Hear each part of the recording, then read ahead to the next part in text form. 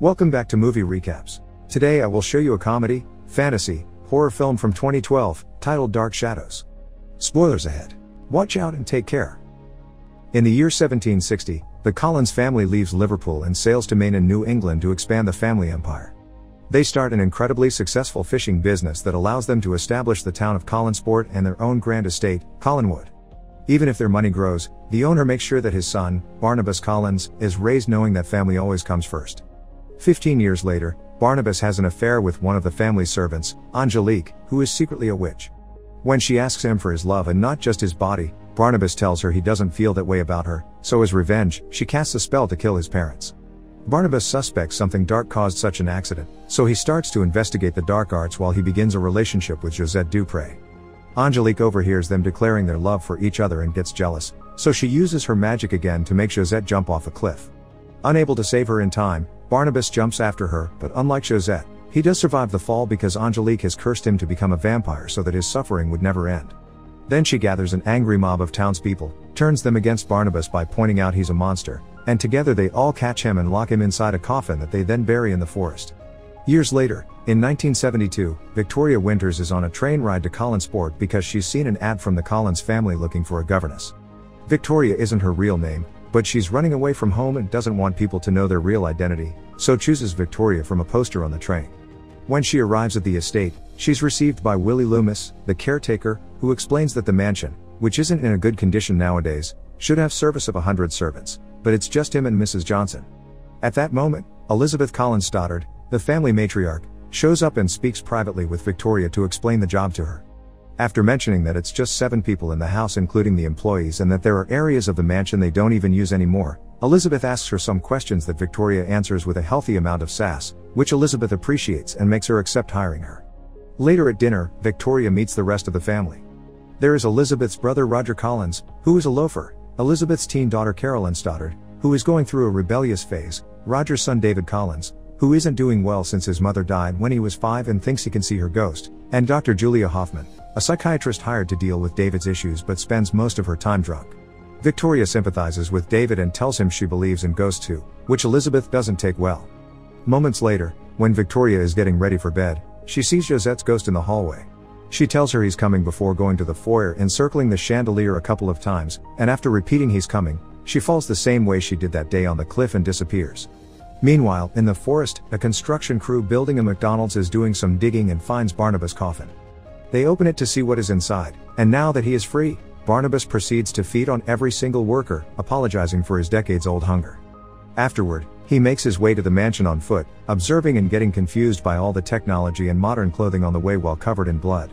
When he makes it to the estate, he finds Willie in the garden and hypnotizes him with his vampire powers to give him the information he needs. He also asks him to clean him up before taking him inside. While trying to introduce himself to the children, Elizabeth interrupts him and asks him to talk in private, expressing her suspicions of his identity and saying all the magical myths surrounding the family are just fairy tales.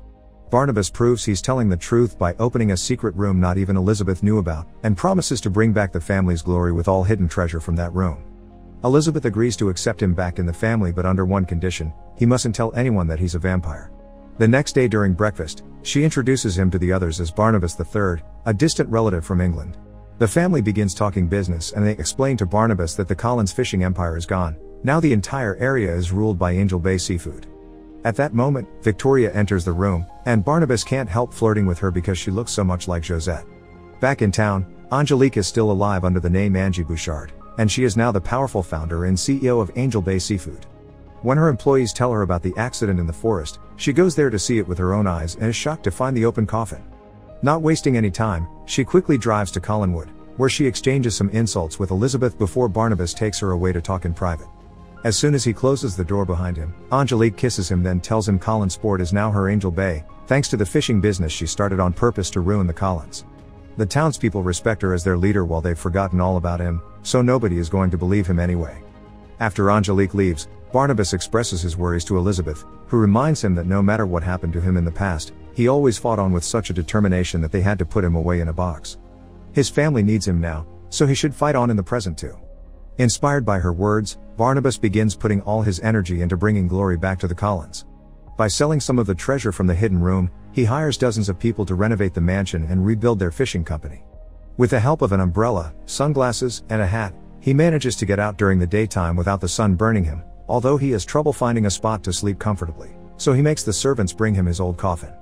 When the company begins running smoothly, Barnabas hires fishermen by hypnotizing the captains working for Angelique and making them change sides. In his free time, he continues to learn about technology and spends time with Victoria. One evening, after Roger sees him get out of the secret room with treasure in his hands, Barnabas is found by Julia, who thinks he acts very weird and invites him to her office. She hypnotizes him and gets him to confess his secret, so she leaves him behind to go yell at Elizabeth for having kept it from them. Elizabeth convinces her not to go to the police when she points out that Julia should be fascinated by him, and she is, so she wants him to stay and learn more about him. Sometime later, Barnabas asks Carolyn for advice on how to court modern women. Carolyn tells him he needs to drop all the old-timey attitude and hang out with cool people, so Barnabas ends up in a hippie circle, sharing stories while smoking in the forest. After the girls teach him that women want love and not money, Barnabas kills them all in order to feed himself. The next day, Julia begins giving him blood transfusions to see if it can cure his vampirism. When Barnabas compliments her, Julia reminds him of the doctor-patient confidentiality concept and gets on her knees in front of him to pleasure him. While Victoria and Barnabas continue to spend time together and bond over talks about the supernatural, Angelique is furious that the Collins company is being successful again. The board members don't understand what the big deal is because Angel Bay still reigns over 95% of the nets, but Angelique explains it's a matter of pride and carrying on what her grandmother started, a way to destroy the Collins family. She calls for Barnabas to have a meeting and offer him the opportunity to sell his company to hers, but he refuses. Angelique reminds him she only wants his love and threatens to kill Victoria if he doesn't give it to her. Barnabas gives in and makes love to her all over the office, destroying most of it as they go. After they're done, he realizes it was a mistake and tells her he can't be with her, so Angelique promises to destroy him. Barnabas continues to see Julia for blood transfusions while Victoria begins having dreams of the time she saw Josette's ghost as a child and her parents sent her to an asylum for it. When she wakes up, she finds Josette's ghost visiting her again, asking for her help before disappearing. In the morning while having breakfast, Barnabas announces he wants to throw a ball for the whole town to remind them which is the ruling family here. Carolyn explains to him that nowadays people throw happenings, not balls, and gives him some tips about modern parties. When the night of the ball comes, she discovers he hadn't been joking when he said he would get anything she mentions, and now Alice Cooper is playing live at their party. Since he isn't a fan of the music, Barnabas leaves to take a walk around the house and finds David taking care of the coach room instead of the employee, because his dad has asked him to take over for a moment and not let anyone get inside.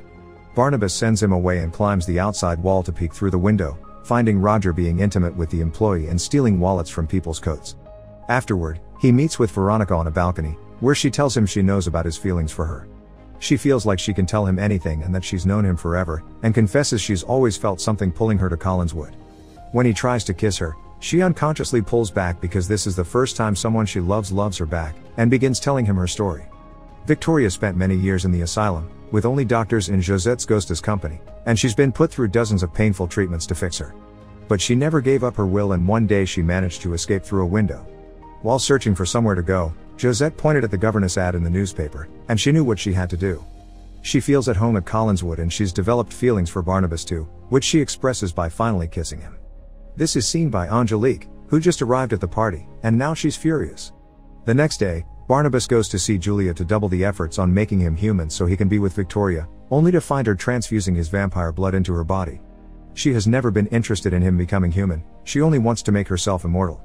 As punishment for breaking the family's trust, she bites her and kills her, not noticing her fangs growing. Then he asks Willie to take him on the boat to the middle of the sea to drop her body there with a brick. Next, he finds Roger trying to access the secret room with the treasure, so he decides to give him a choice. He can start becoming a better dad to David, or he can take some money Barnabas will give him and leave to never be seen again. Roger chooses the money and leaves the estate, destroying David's heart. When the kid runs back to his room, he almost gets hit by the disco ball while he is disconnecting from the ceiling, so Barnabas uses his super speed to save him and ends up under the sun, which begins lighting him on fire. Now the whole family knows his secret, and David and Victoria run away from him in disgust. Getting desperate, Barnabas goes to see Angelique, who refuses to remove the curse and gets him to admit he killed Julia. She then makes a proposal: they can rule the fishing empire together as partners and lovers, or she'll put him back in the box. Barnabas tells her to go to hell and tries to leave, but her employees are waiting on the other side of the door with a coffin that Angelique pushes him into. After closing it with chains, they put it in a van and drive to the cemetery, but only after Angelique uses a spell to make the Collins Company building explode. The coffin is abandoned in a mausoleum, only to be found by David some moments later. who learned about Barnabas being in danger because the ghost of his mother told him. Back in town, people are watching how the police and the firemen are taking care of the fire. Angelique shows up and plays a recording of Barnabas admitting he killed Julia, using it to rally the town against the Collins. The angry mob, together with the cops and Angelique, arrive at Collinswood right after Barnabas gets there too, and he's willing to confess if they don't do anything to his family but take Angelique with him as well. The sheriff tries to shoot Barnabas, but obviously it does nothing to him, so he proceeds to bite Angelique and make her skin crack in order to show she's a monster too. As the sheriff sends all the people away, Barnabas begins fighting against Angelique with the help of Elizabeth's shotgun and Carolyn, who reveals to be a werewolf. Sadly, they prove to be no match for a witch's powers, especially when Angelique enchants the house to attack its own family. As she tortures them, she confesses she was the one that killed Barnabas' parents, David's mother, and also sent a werewolf to bite Carolyn in her crib, because she's always been the curse behind the family misery. David shows up then and sends his mother's ghost against Angelique, throwing her across the room and making her crash against the chandelier, which drops to the floor and kills her. As the family flees the house, which is now on fire, Barnabas gives Angelique a last goodbye, and the witch dies after ripping her heart out of her chest and giving it to him, but it only becomes dust. Barnabas can't find Victoria anywhere, and David's mom tells them she's at the cliff. As the family watches the house crumble, Barnabas races to stop Victoria from jumping, but she doesn't listen to him. She's just a human that lives in the light while Barnabas will live in the shadows forever, so they can't be together. This depressing thought makes Victoria jump, and like it happened decades ago, Barnabas jumps after her, but this time, he bites her to transform her into a vampire before she hits the ground. Now she's an immortal creature like him, they can be together forever, and the couple shares a kiss. In the bottom of the ocean, Julian's body opens her eyes, revealing she's become a vampire too. Make sure to subscribe and turn on notifications so you can watch more videos like this. Thanks for watching.